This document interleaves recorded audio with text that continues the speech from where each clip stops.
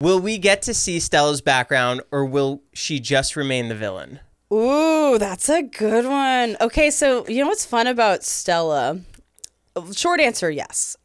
We do get into her backstory. Whether or not it's soon, I definitely can't say, but we do.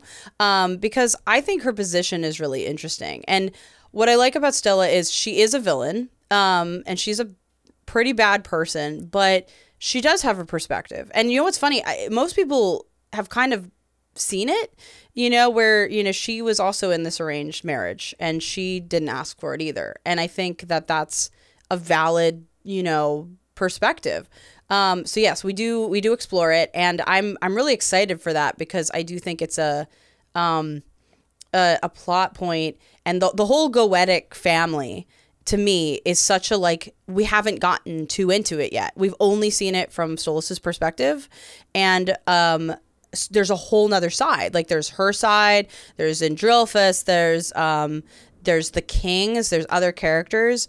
We meet, he's already been revealed, so it's not a spoiler. We meet a new Goetic character named Vasago and a bunch of other characters, and I'm really excited as we get further in the show that side of the hellborn, like, world is going to be explored, because it's really been interesting to, like, figure out.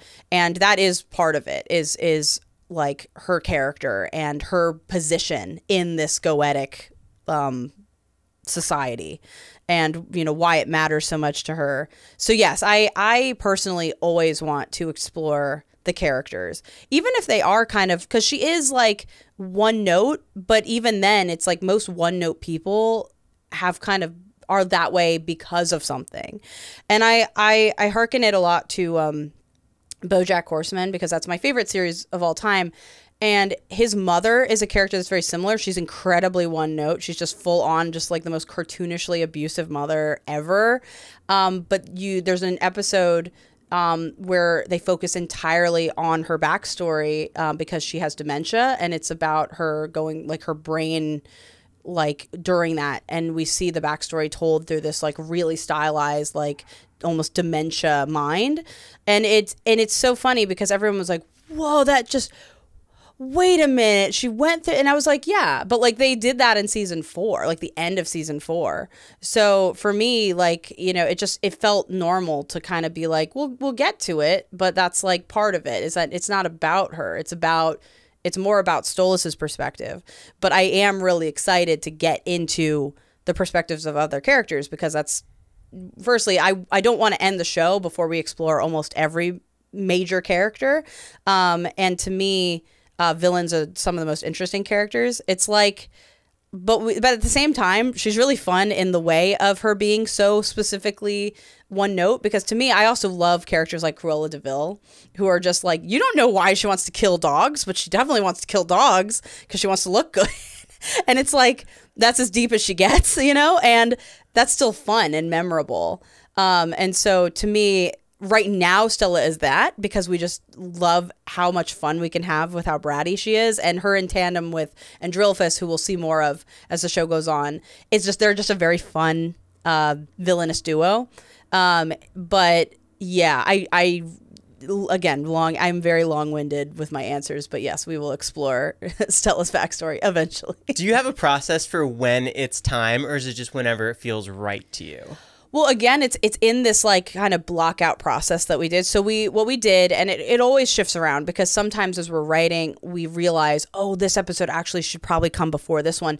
But we do, for the most part, for the rest of Helluva, it's mapped out, because I know how many episodes. I wanted the show to be 50 episodes total.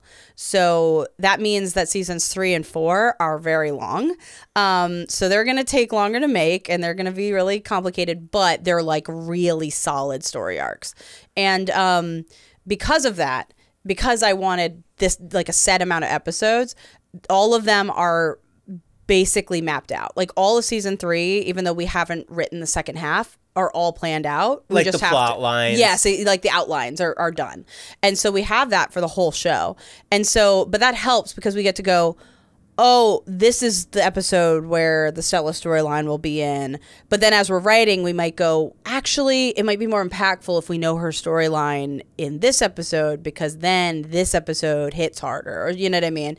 So we move things around like that, like these kind of beats or these storylines. But for the most part, the episodes are kind of locked in. So we go like, okay, this is when this happens, so this other event has to happen before that, and you know, stuff like that.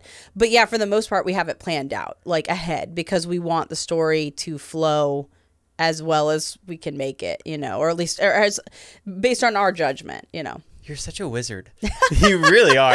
Thank you. About your curating skills, how do you recruit all these amazing people? Is there anyone memorable that sticks out? Well, we have so many rock stars. I never want to like point people out, because I also am like, but everyone else is doing such a good job too. But you know, I mean, I guess though what I will do is I'd love to highlight some of the people who I just feel like have gone so like above and beyond, and are just so passionate. And right now I'm really vibing really hard with, we have a board artist named Samantha Ames, who just is such a trooper. We gave her some of the hardest songs on Hazbin season 2, and she made some of the coolest visuals for them that I've ever seen. Like I was like, oh my God, like what? Like, oh my, how we're gonna, but yes, like, yeah, like, and she also did Just Look My Way, the music video. She boarded the entire thing, and that music video is so beautiful. And I really love the versatility that she has, and how like just passionate she is about the character, how much she nails their kind of personalities and everything, and sets this amazing groundwork for then the amazing animators to come in and bring it to life. And so shout out to her. There's so many people though, like, you know, I could list 100, like, again, that's the only reason I'm saying that person is because just like as of this second, I've just been blown away, and I'm so thankful of how hard she worked on like a very difficult assignment. So, you know, thank you, Ames. But like, yeah, we have so many like incredible animators, and so many the cleanup team also like is just, it's a hard job. It's a very, and it's usually the most thankless position. And I really appreciate how much passion's put into that. And like just that whole team, like shout out to that whole team, and Sammy and everyone running it. Like it's just like it's so much work to make these animated shows. So it's like everyone is a rock star on these shows. But and I also like my leadership team, like they take so much on, and they have so much responsibility on them to like make everything work, but they're all like incredible at it, and I have so much trust in them. So yeah, and the other part of the question was how we like bring people in. I mean, nowadays that's more my leadership team. I trust that to every department has an incredible lead, and they're the ones that look at the reels and determine who's going to be like joining or who we might test. And then do you give your final say, or are they... Nowadays I trust them to kind of do that, because again, I'm just so, if things had to wait on me, we'd actually like probably have many more like what we call bottlenecks, which is just like slowdowns that happen because like there's a dam, you know, like they're just, if we have to wait for Viv, like her schedule's a nightmare, and oh my God, and this has to move. So I'm trusting my team more at Spindlehorse to just kind of make approvals without me, and I really appreciate that. And so there's so many new people that I'm like, whoa, this person's so good, and they're like, yeah, this is a new animator, and I'm like, oh, that they're great, you know. So it's like it's awesome, like it's very rewarding. Like in a way, I'm sad that I don't personally like curate it as much as I used to, but it's part of growth, you know. Did young Viv always focus on having a solid team like that? I mean, honestly, as a kid, and even in the early days of the making my projects, my dream was always to work with friends. Like I was like, I just want to work with my friends. Working with friends is sometimes not the best idea, because especially when you're like the boss of a show and then you're working with your friends, Sometimes there's just, conflict of interest and you're like, I don't want to give this person a note because they're like my best friend or what, you know what I mean? And what's amazing now is I feel like you can kind of have that. So my recommendation is always, if you want to work with your friend, make sure you guys have a really good relationship because it might be tested. What I found was working with people who became my friends. And I think that's a little healthier because everyone kind of understands their role still, but there's a camaraderie that's created.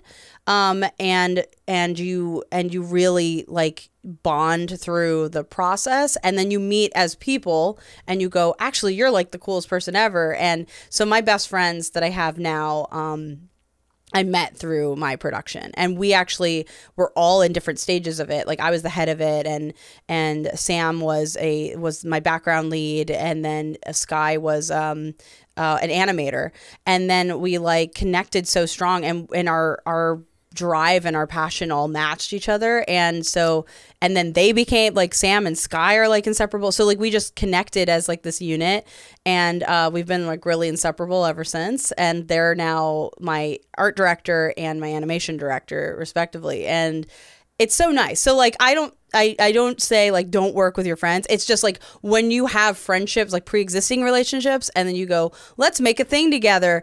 It's like having like a child or a pet. It's like then there's all these things of like who does what and oh, you made a mistake but I can't blame, you know what I mean? Like there's, I don't know, maybe that's a bad analogy, but like just it gets complicated because sometimes you have to like come down on someone, or you have to like, it's production is stressful. So yeah, I think it's best to like meet people and have everyone understand what their roles are versus just being like, let's work with each other and make something. But it also can be really fun. So I guess, it's depends. But I feel like I learned a lot of lessons with that. So with them being your inner circle and your friends outside, is your downtime still involved with the show and animation? Yeah, I will say there's probably a lot more like work talk out of work that it's fun. Like it's always fun. But sometimes I'm like, maybe like we all like need to like we all like collectively are like workaholics, so we're like constantly talking about work, and part of me is like, maybe we need to get better about that. Just because there's so much else going on, and but that's what's nice is that like there is so much more other like we like, especially with me and Sky, like me, Sky, and Sam, we do have interests shared outside of work, so it's like really nice. And obviously like other people I've met on the show who I'm really close with, like Brandon and Adam and Lyle and Monica, and there's so many other people, but like people I work with very closely a lot.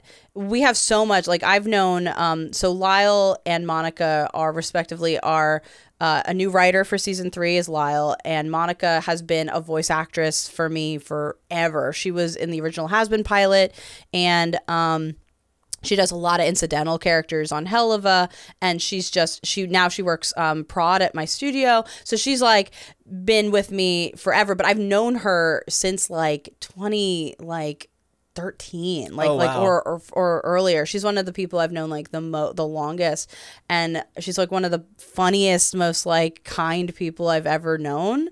So like, I retract it. Work with your friends. Just work with your good friends, not your shitty friends. That's my advice, actually.